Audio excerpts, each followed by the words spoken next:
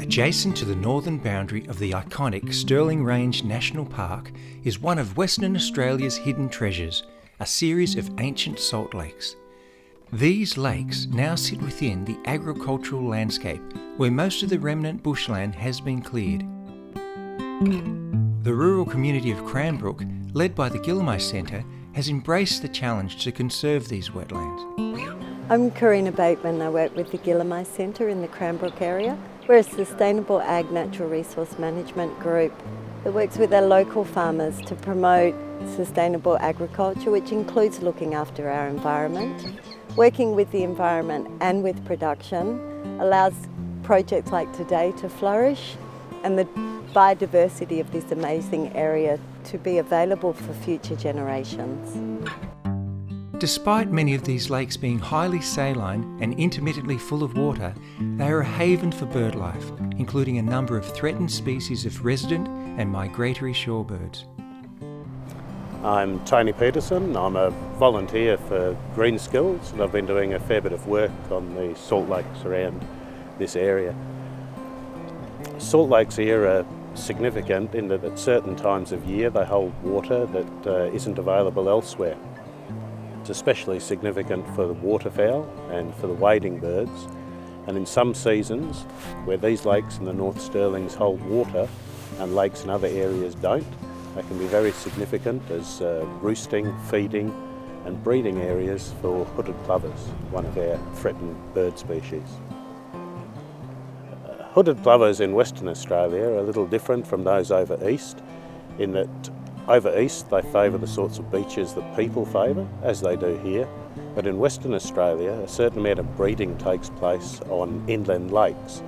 And what's significant about lakes like this one and the others in the area is that the fencing that's been done to protect them from sheep and grazing makes them much more successful as breeding areas for the hooded plovers.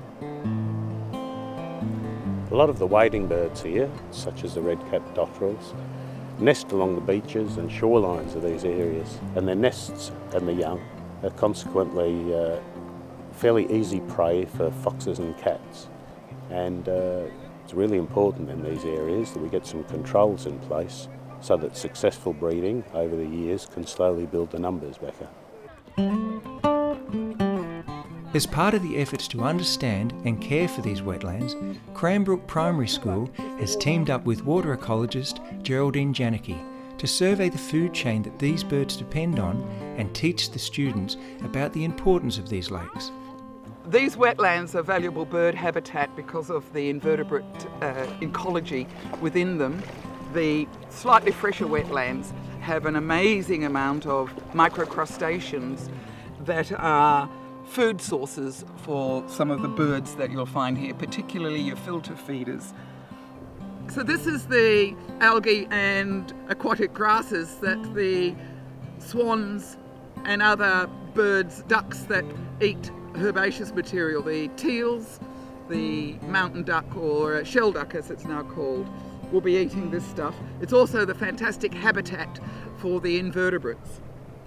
Key actions that landholders are taking include fencing and rehabilitating the foreshores of these lakes. So we put in 3.7 k's of fencing right around the lake, which is to keep the sheep out, which is fantastic. First we went along and just cleared a bit of a path, pushed a few dead limbs and whatever else out of the way, and then just erected the fence, let all the trees and shrubs regenerate and birds or whatever nesting, and it'll be a good thing. Third-generation Cranbrook farmer and chairman of the Gillamii Centre, Sam Lehmann, summarises what farmers can and are doing for the living lakes of the North Stirlings.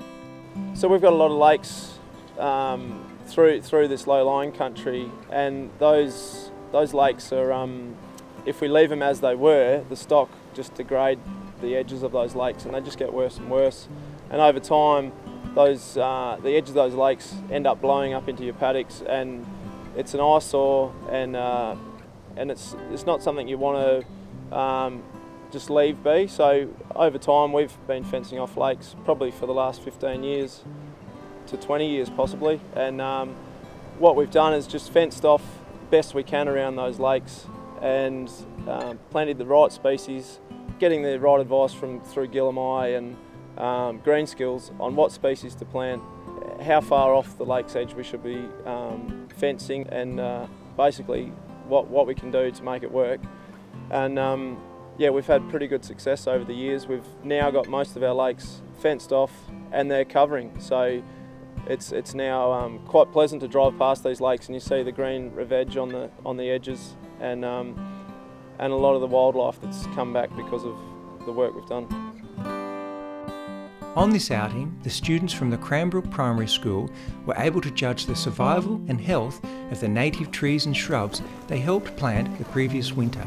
Here we are at one of our eucalypts. This is flat top Yates, and you can see it's growing quite well.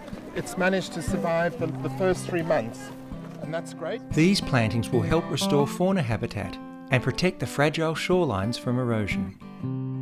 They also came away with a better understanding of the ecology of these lakes, their value as a food source for a wide range of birds, and how science can assist in wetland management.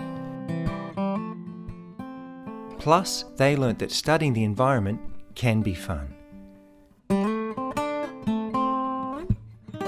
The ongoing efforts to conserve the biodiversity of the North Stirling Lakes demonstrates how a rural community working together can make a big difference to its local environment.